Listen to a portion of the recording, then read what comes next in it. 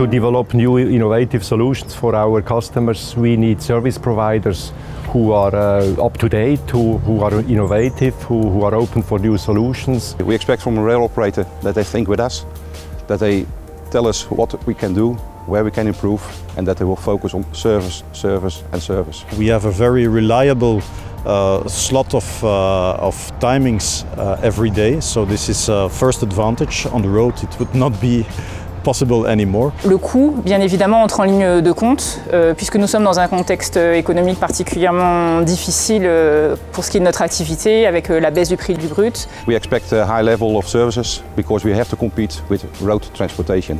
Road transportation is very flexible and we have to adhere to that. Service levels are key to our performance, to our customers, and we need to deliver what we agree.